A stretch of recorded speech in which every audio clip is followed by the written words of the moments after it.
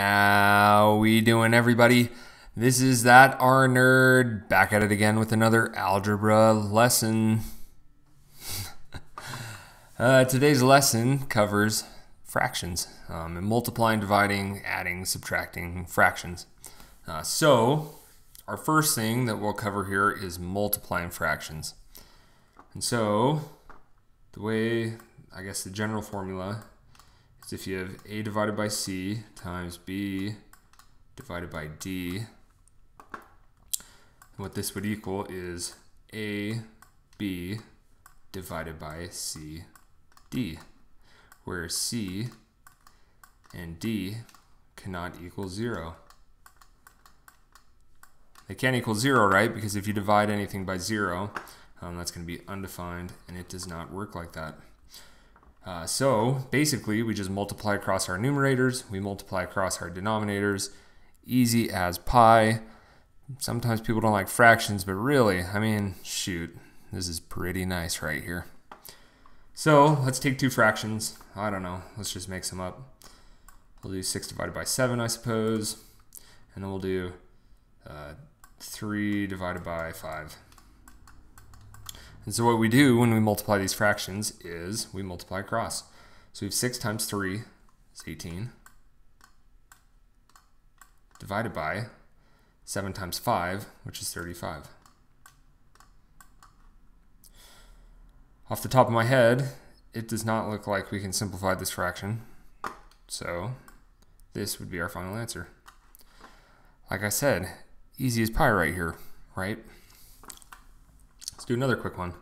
What if we had 7/3 times 5? Oh, this is lame. It's kind of similar to the last one, but whatever. So again, we multiply across our numerator, we multiply across our denominator. 7 times 5 is 35. 3 times 4 is 12. And again, off the top of my head, this doesn't look like there are any common factors here. So we cannot simplify that, so that would be the answer. So like I said, really straightforward, really nice, really easy.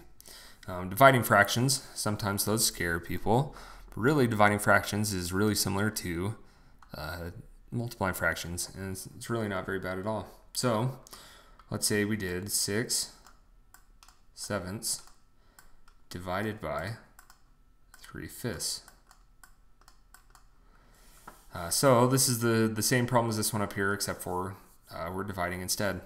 And instead of having a divided by b and c divided by c, right, because that could get really messy and ugly, what we do is we flip our second term here, and we do the reciprocal. And so the reciprocal is just flipping our fraction. So this will be the same as, so this is equivalent to the same as 6 divided by 7, so we leave our first term here, and we multiply the inverse of our second term. So we just flip that second term. So instead of 3/5, we have 5/3. And so now we're multiplying, and it's just the same as we were doing above. 6 times 5 is 30. 7 divided by 3 is 21. We could simplify this one a little bit, right? We could take a 3 out of both these.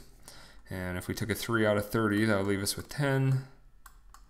If we took a 3 out of 21, that would leave us with 7. And so 10 divided by 7 would be our final answer. You notice the numerator is bigger than the denominator. At least in all the classes that I do, is I prefer these improper fractions, they call them. Maybe in your class you might need to do a mixed fraction,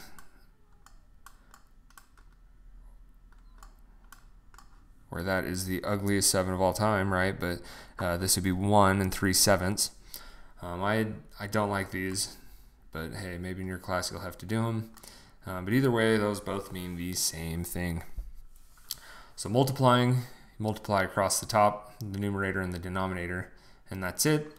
Division is really similar, except for you flip the second term and use the reciprocal, and then multiply.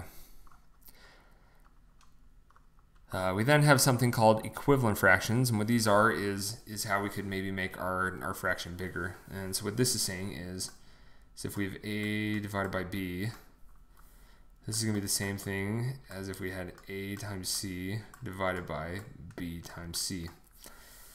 So if we do c, c is going to be the same number here on the top and the bottom. And so if you have the same number on the top and the bottom, it cancels out and it's a 1, right? And so then we're multiplying ab times 1. And so this is going to be equivalent. This is going to be the same thing.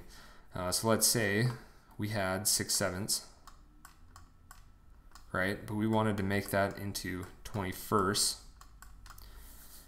Well, we'd have to multiply our bottom piece here by 3. And if we multiply the bottom by 3, we also need to multiply the top by 3.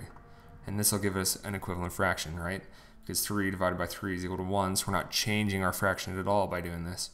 So 6 times 3 is 18. And so this would be an equivalent fraction of 6/7. In the next one, we'll go into more of the addition and subtraction. It looks like I've run out of time for this video. If you found this helpful, make sure to click that like button, that fractional like button below. Subscribe if you want to see more algebra tutorials.